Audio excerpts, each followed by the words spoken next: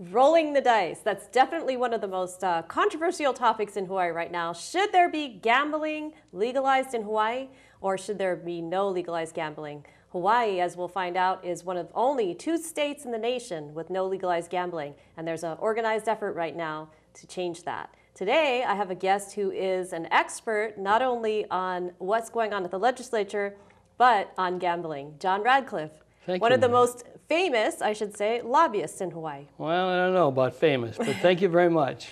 Well, John, first give us a little background on you and how did you get into lobbying and how did you end up lobbying at the Hawaii legislature? Sure. I've been lobbying at the legislature now for about 35 years, maybe a little longer than that. I came here as the executive director of HSTA. Which is the Hawaii State Teachers Association. And was the executive director of that organization for 13 years.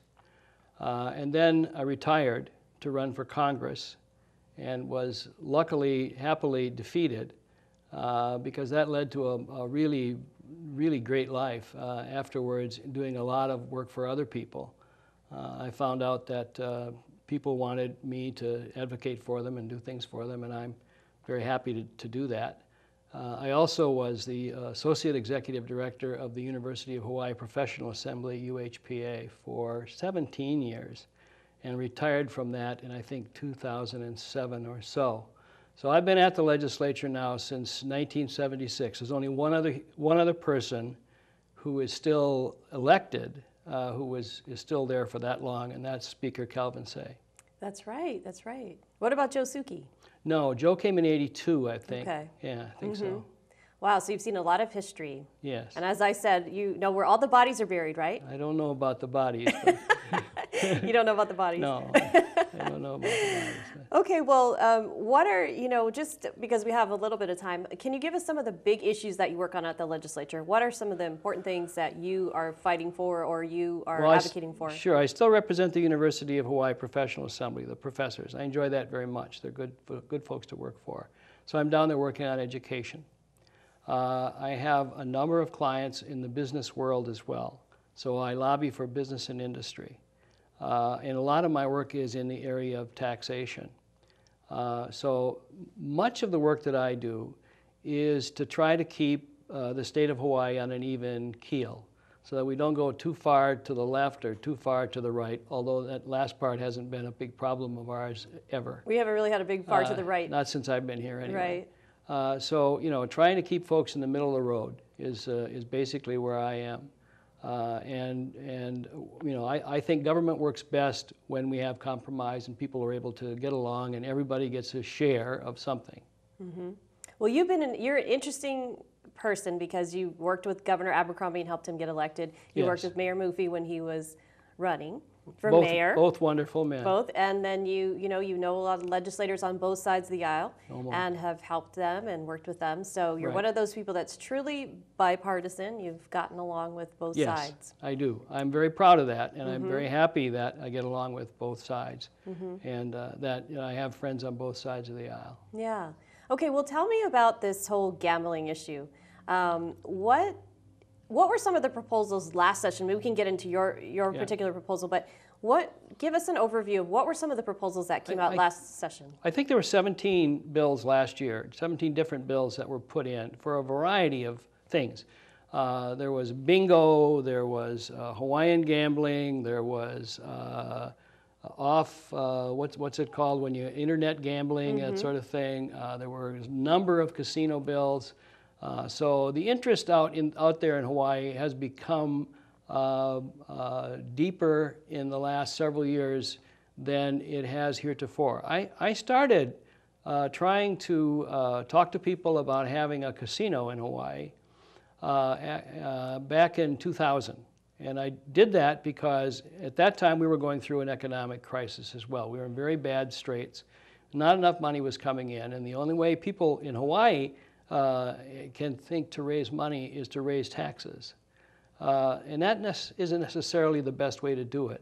My concept was to increase the size of the pie, to make the pie bigger. If you make the pie bigger and more people have more jobs and more money coming in, then more people can pay taxes and they don't have to be, we don't have to tax the dwindling base more.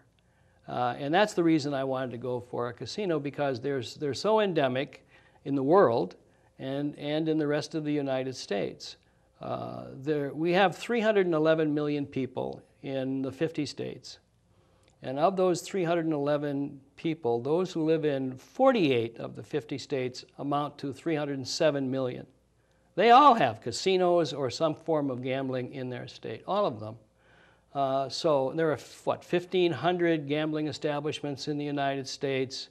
There are lots and lots of casinos everywhere. California's got 58. My home state of Wisconsin has, I think, 26 or 28. They're fairly endemic throughout the United States.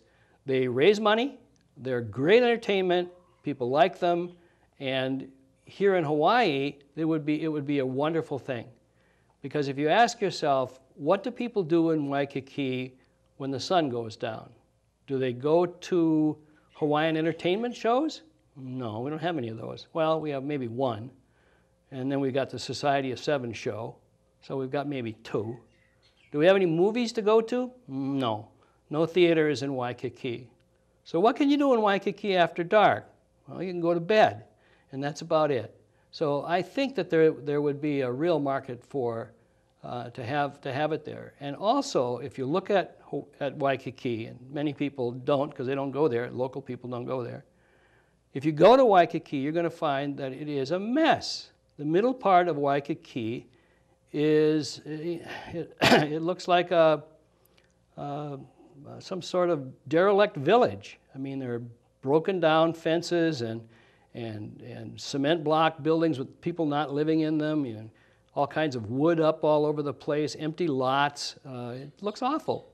And that could all be fixed up and made better, and we could have people in there. We could make money for the state of Hawaii. That would be good. So basically, your proposal is a single standing building in Waikiki, not affiliated with necessarily with any hotel. Right. Because you're basically saying that if you had an affiliation, if you built a casino in a hotel and a particular hotel got to build the casino, which they'd probably want to do, then that would be unfair. So your idea is, instead of putting gambling in all the hotels or in one hotel, you would have this one building. Yes, that's it essentially.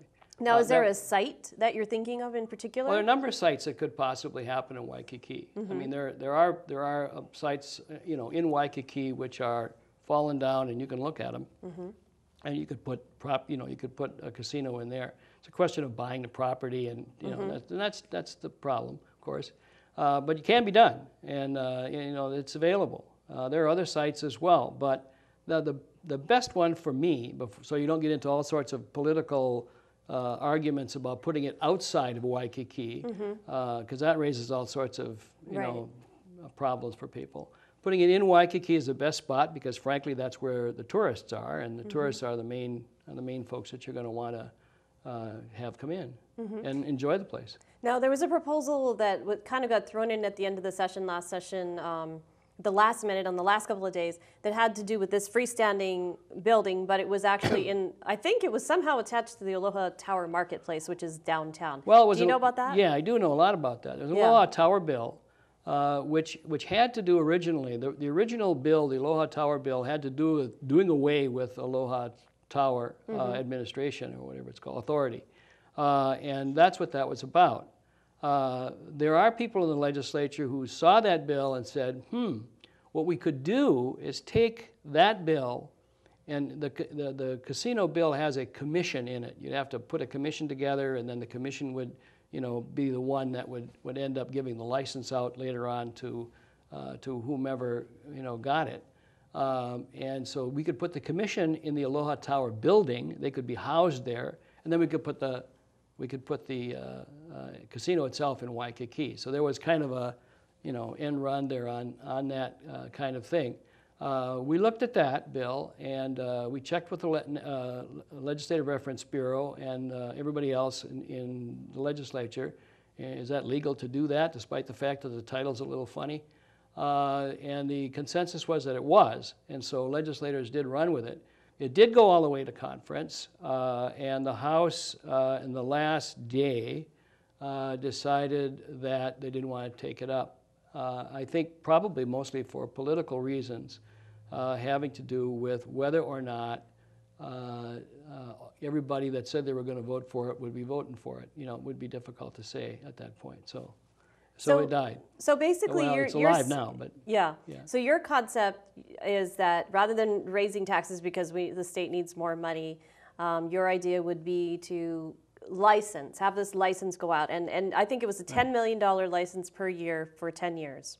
Is that right? No. How did it work? Not at all. Was it in order to, anyone who applied for a license, say you and I were both in the casino business, and we both said, Hawaii, that sounds good. I'd like to try that. Maybe. Okay, I'll apply for a license. There's a $1 million application fee to just apply. Doesn't get you anywhere. You have to be serious then. Allows you to, yes, it allows you to put your name in. So you put your organization, your name in, and that all that does. The company that got the winning bid, that would get the winning bid, would pay $150 million as a fee.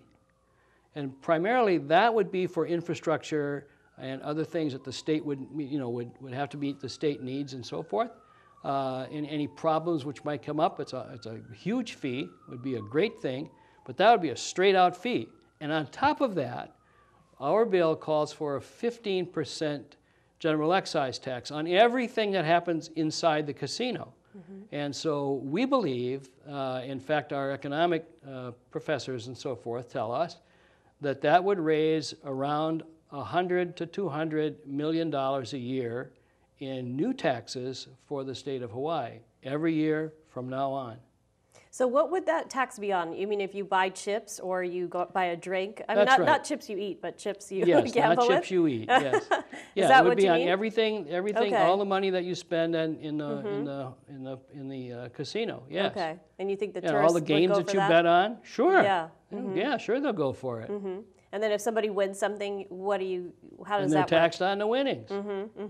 Okay. So, all right, now let's get into this. Now, I will be killed if I don't ask you about all the anti-gambling things. Okay, because as I mentioned to you, I don't have a position one way or another myself. So, and one of these days I want to get a good debate going on the show rather than having both sides on at different times. But what I wanted to ask you was, all right, what we hear is that it's going to hurt small business because people are going to spend their money in the casino, and they're not going to go and spend money in the business community. That's the Linda Lingle argument. She's always held to that argument, that people come to Hawaii and people have X number of dollars, and they intend to spend all that money. And if they spend it on gambling, then they won't spend it on Malia's sandwich shop, which isn't the case at all. People, when they come to Hawaii, they spend money on all sorts of things. Right now, they spend their money on liquor. They spend their money on, I don't know what, because there's not much to do in Waikiki. I suppose they can go surfing or something and spend money on that. They can go out on boats and things like that and spend money on that. And they can spend money in a hotel. But but in the rest of the world, that certainly hasn't proven to be the case. As you know now, casino gaming as an entertainment form is all over the world and in places that said that they would never do it, including Japan, Korea, Singapore, and so forth, all of them doing great with gaming. Singapore, for example, I believe that their gross national product went up something like 17% when they put the casino into Singapore. So it doesn't have that effect. It makes money. When we take our money from Hawaii and we go to Nevada and spend it, and we spend about $1 billion a year, B with a billion, we spend $1 billion a year in Nevada in after-tax dollars, our people do. That money multiplies itself in the Nevada economy by a factor of about 3.7.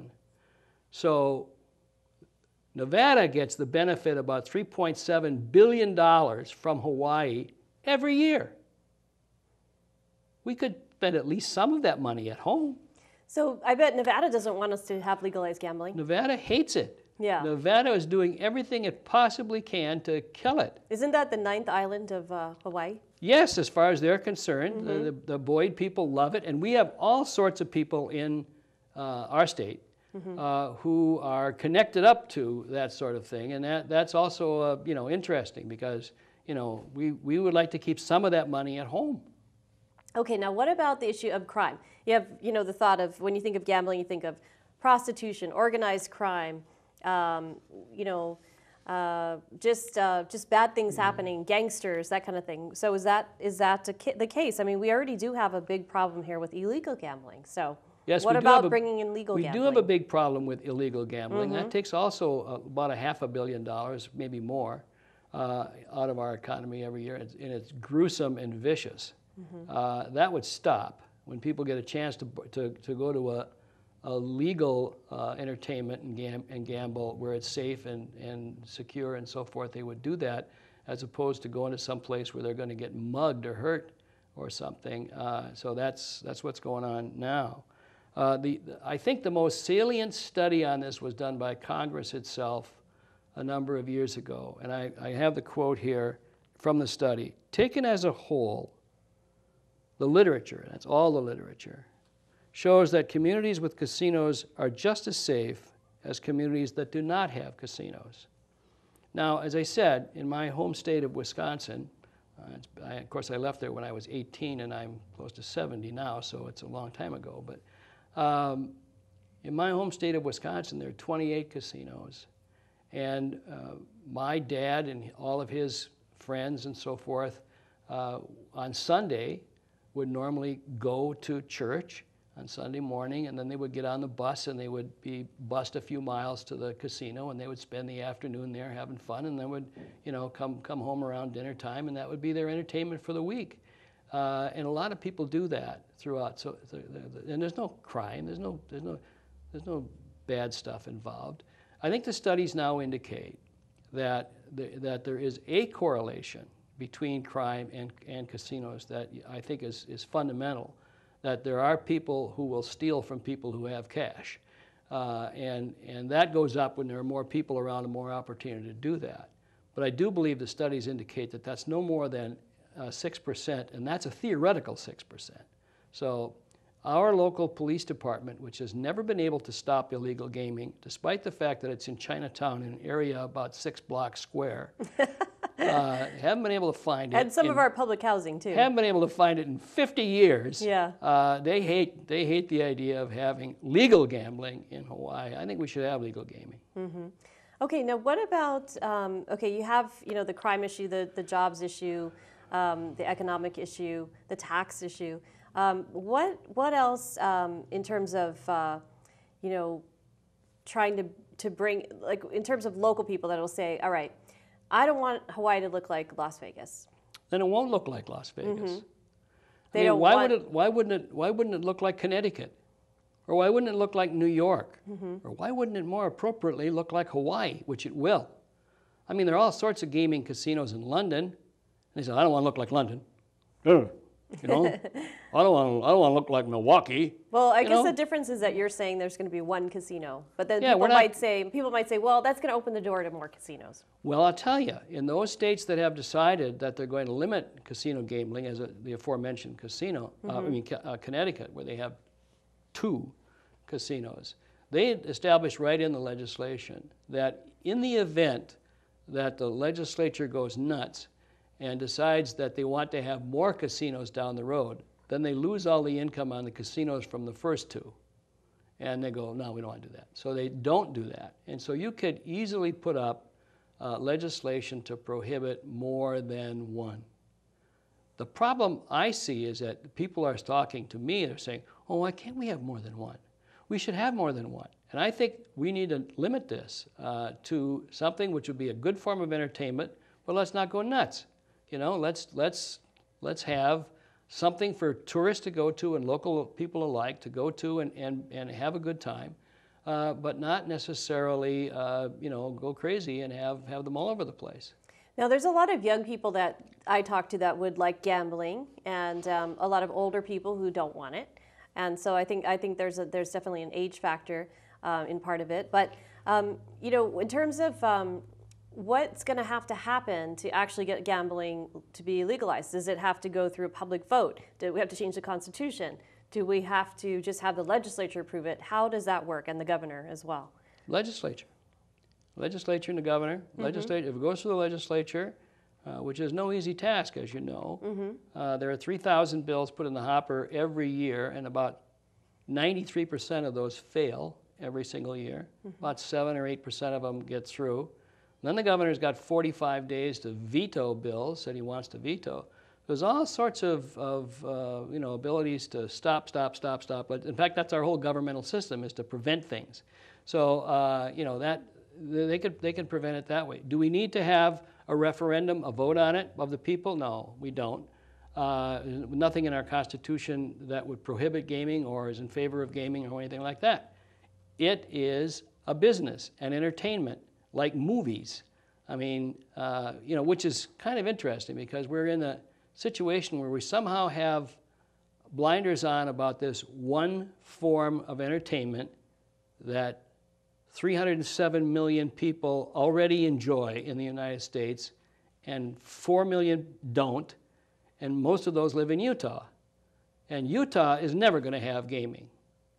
I'll tell you a secret. Utah is pretty close to being a theocracy. You know, they're not really too much into this other stuff. They're into what they are. And they're not going to go into gaming, and they're not going to go into liquor, and they don't even like dancing much.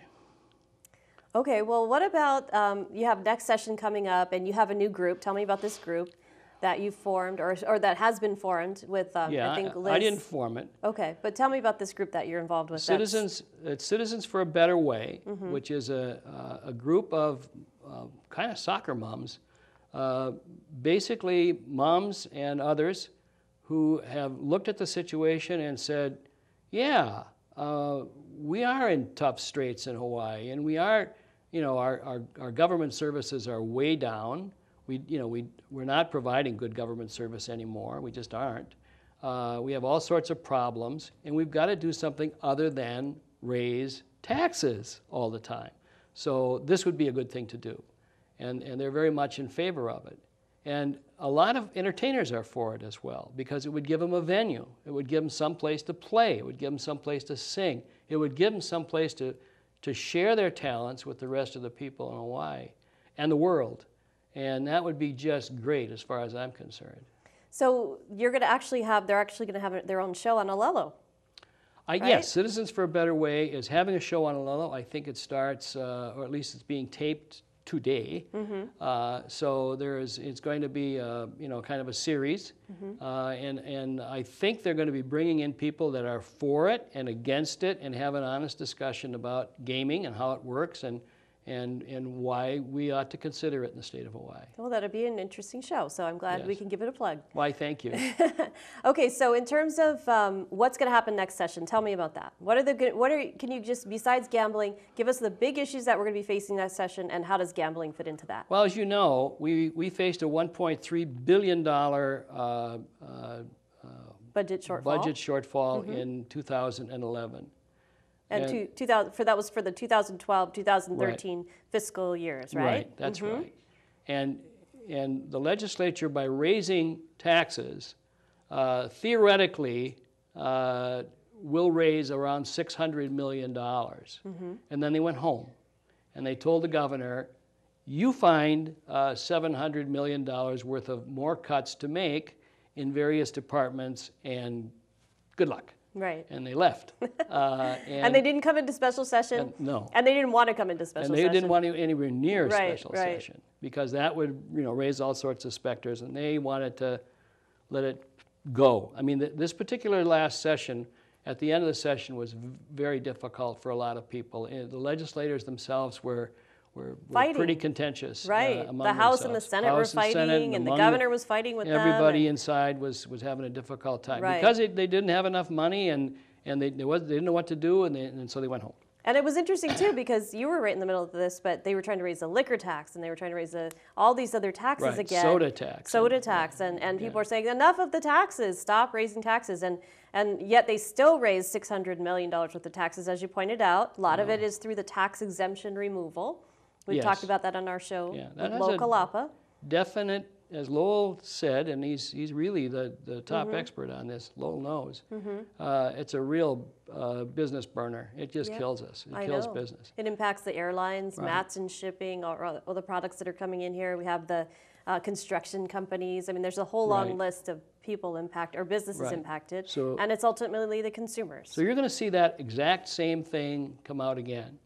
In 2012, we're going to, as we did in 2011, as we did in 2010, as we did in 2009, we come into session and we go like, well, who would have, we don't seem to have enough money. And, you know, And so every year we're surprised that we don't have enough money, despite the fact that, you know, our needs are X and our income is Y. So, you know, they want to do something. So there will be a lot of effort to raise taxes. Now, the killer in this for everybody is that 2012 is an election year in which everybody in the state Senate and the state House has to run. Because of reapportionment. All 76 have to run because of reapportionment. Right. Nobody gets a pass. Nobody gets a ride. Nobody gets it free. So this year is going to be tough. All the people are going to be looking to find out what happens. And raising taxes in this environment is going to be very, very hard. I imagine we'll come back with another liquor tax. We already have close to the highest liquor tax in the United States. Well, taxes on almost everything is almost the highest in the United States, right? Yes, our taxes on our income tax on cigarettes is close, not as high as New York and not as high as one or two others, but very, very high. Cigarettes are $9 a pack or close to it nowadays.